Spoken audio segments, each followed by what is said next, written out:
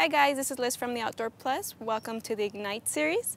Today I'm going to show you how to turn on a flame sense with spark ignition fire pit.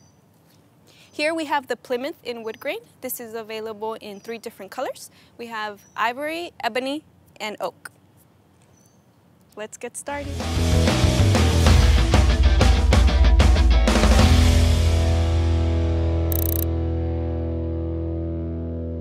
Hey guys, Jesus Estrada with the Outdoor Plus. I have Liz Nunez. She's gonna be showing us how to operate the FlameSense ignition system. We've been getting this request a lot, so we're gonna go ahead and move on forward. We have it installed one of our beautiful concrete fire pit tables here. So right now Liz is gonna run through the steps on how to operate it. It's very easy to use, very safe to use. It's great for residential or commercial.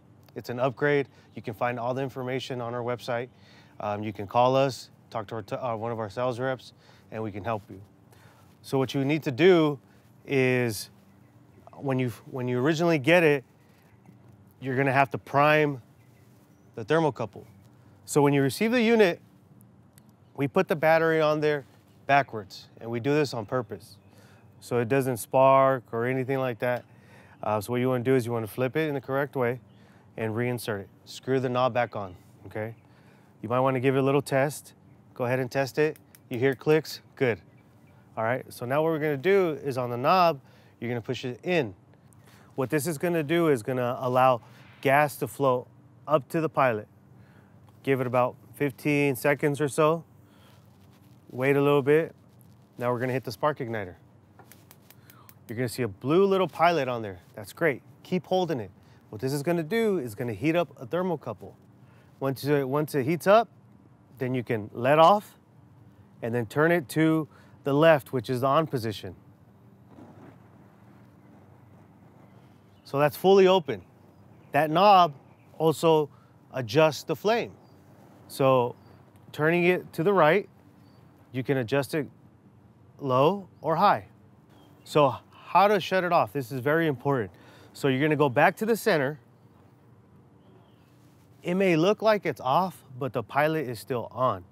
So what you're gonna do is you're gonna slightly push it in and then turn it to the right where it says off. This shuts off all gas to both pilot and burner, okay? So make sure it's in the off position, not in the center position when it's off.